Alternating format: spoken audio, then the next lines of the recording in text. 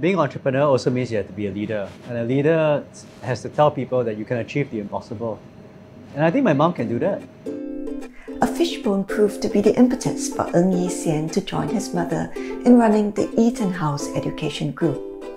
A hedge fund analyst based in the US, Mr. Ng was back in Singapore one Christmas when his mom, Mrs. Ng Kim Choo, swallowed a fishbone. He had to rush her to hospital.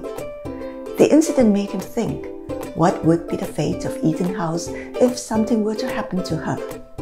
So soon after, in 2015, he joined the company she started, and he's now slated to take over the business. I'm having lunch with mother and son at the Gong at Dual Galleria.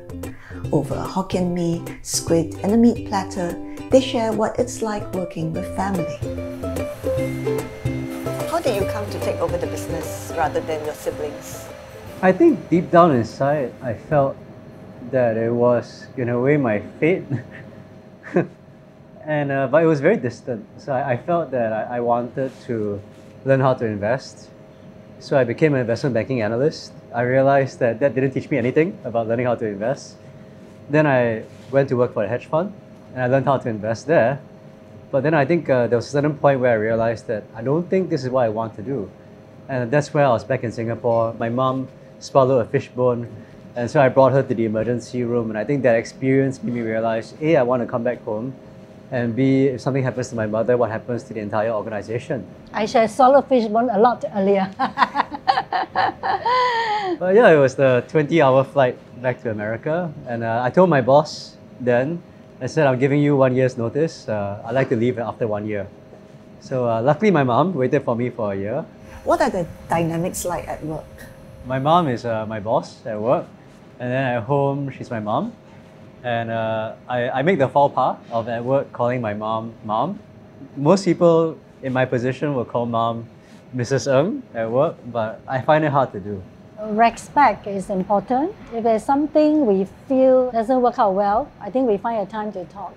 But so far so good. Only when initially first 3 months when he joined, so he made a decision which I strongly disagree. So I say, son, how about the decision you make will have some consequences. Of course, we work it through. So several months later, he said, Mom, you're right. So I think in the process, we understand each other. But it's always different approach. It was about school fees. I wanted to give people, I guess, more of a pathway.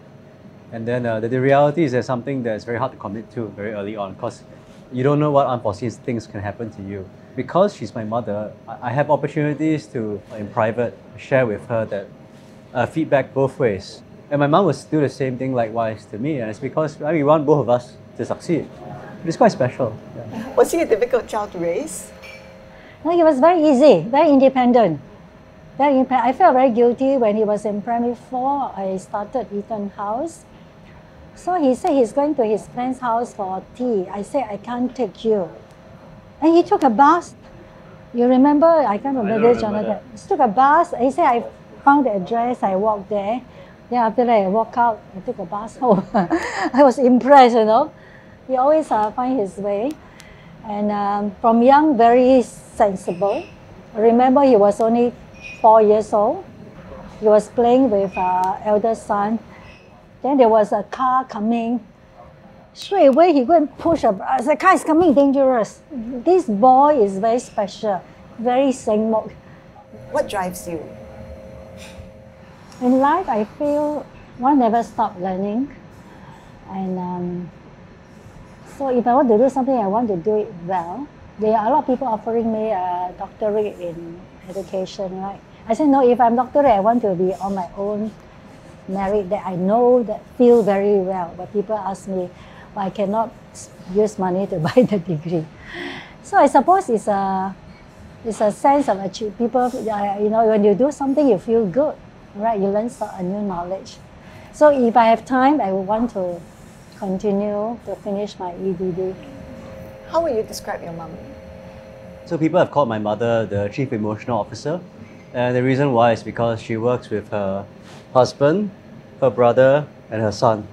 Living together is already hard, but working together is another level of difficulty. We're able to agree to disagree. And yeah, my mom is cognizant of our emotions. We all have our own red zones, our own good times, bad times. And maybe it's because my mom's a trained preschool teacher that she can understand that in each of us. To be an entrepreneur, you have to believe in the impossible. And being an entrepreneur also means you have to be a leader. And a leader has to tell people that you can achieve the impossible. And I think my mom can do that. People do their best work under my mom. And it's not always a comfortable journey because sometimes people don't like it because if you don't know what your boss is going to say, there's this uncertainty. But no, I think that's what makes the group continuously evolve and continuously grow. Thank you very much for having lunch. Yeah. No, thank you.